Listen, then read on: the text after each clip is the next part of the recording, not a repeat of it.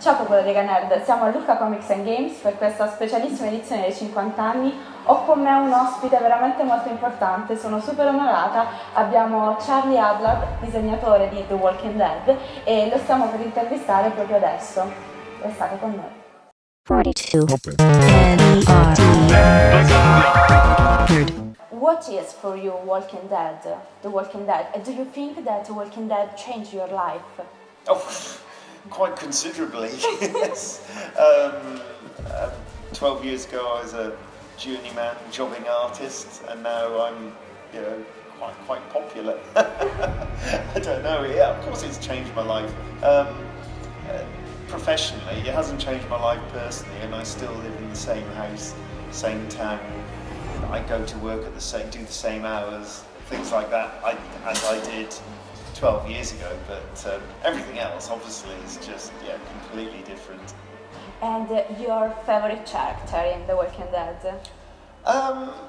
It has to be. I used to say it was either Andrea or Michonne, and I still love Andrea Michonne. But old Negan's come in there like a bullet, and perhaps knock them off the top spot. I'm not sure. I think that people now hate Negan, but they'll grow to love him. Yeah, but he is your favorite villain, or maybe another? No, Negan, absolutely. I mean, yes, when Negan first appeared in the comic, he was hateful because of obviously what he does to Glenn, but he's managed to sort of bring everybody around after issue 100. Another 50 issues later, he's kind of got people back on his side, and like I say, if you read the short story we're doing in Image Plus as well, his Negan story, we really give him some real sympathetic reasons as to why he does what he does and how he's become the man he is, and all this stuff sort of leads him to be the most complex character in the book.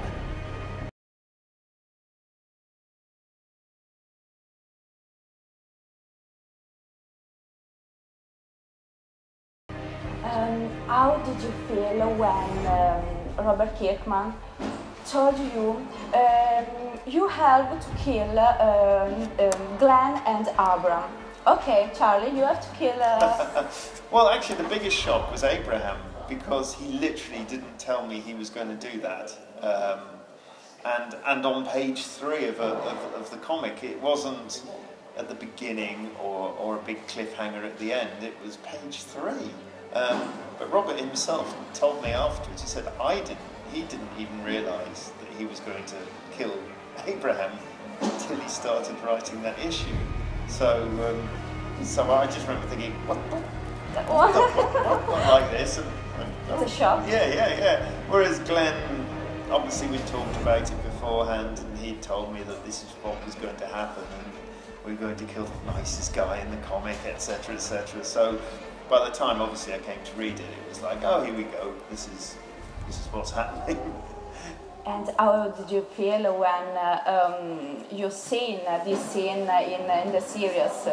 Because you've seen the series? I actually haven't seen it. I've heard. Really? I've heard. Yeah. I'm a bit slow in watching the show. I've only just finished season 5 because, to be honest, this is no disrespect to the TV show at all. But it does, from my point of view, it does feel a bit like doing homework. I prefer the comics. Oh, thank you. I prefer So the do I. comics. Yeah. But yeah, so. Okay, another series. So you like you mean Fear the Walking Dead, or Fear the Walking Dead, or I don't know, True Detective. Oh, I see. Well, I watched the first season of True Detective. Funnily enough, I really enjoyed that. I watch a lot of because I'm a series addicted. I watch a lot of series. I've watched the fairly obvious stuff. The great, obviously, I completely loved Breaking Bad. I love Game of Thrones. My wife loves that one as well, so we watched that one together. I'm really enjoying Daredevil. Really enjoying that. Just finished season 2 of that. I really love House of Cards. enjoying House of Cards. Kevin Spacey is, it's is fantastic. the best. And obviously enjoying Better Call Saul as well. Just got Netflix finally, so going to watch season 2 of that soon. And Outcast? I've only seen the pilot. Yeah. I saw that at a show in Greece earlier this year.